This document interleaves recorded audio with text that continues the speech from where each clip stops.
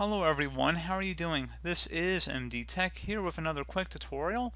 In today's tutorial, I'm going to show you guys how to resolve if your screen is going black when scrolling using your mouse on Windows 10. So this should hopefully be a pretty straightforward process here, guys, and without further ado, let's go ahead and jump right into it. First thing I'd recommend doing would be to open up the Start menu, type in Device Manager.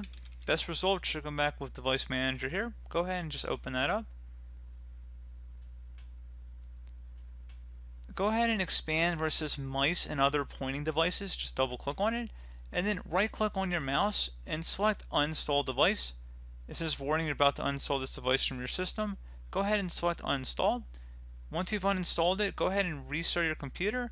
But before your computer restarts, make sure you unplug your mouse and then plug your mouse back in and then see if that resolves the problem. Another thing you can try here, if you close out of here. So go ahead and restart your computer.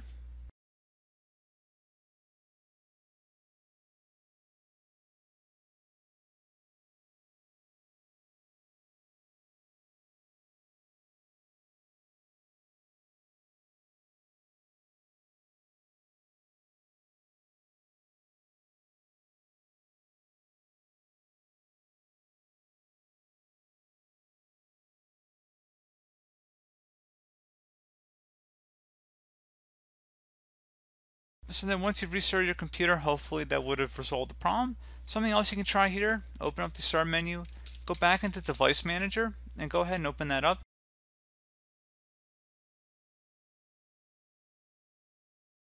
Double click on the display adapter entry, and then right click on your display adapter and select Update Driver.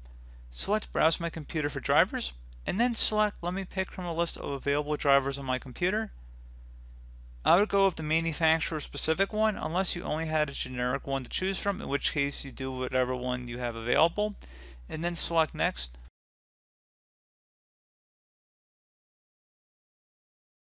And then once that's done, go ahead and select Close. Close out of here, restart your computer, and again, see if that has resolved your problem. So, as always, thank you guys for watching this brief tutorial. Do hope I was able to help you out, and I do look forward to catching you all in the next tutorial. Goodbye.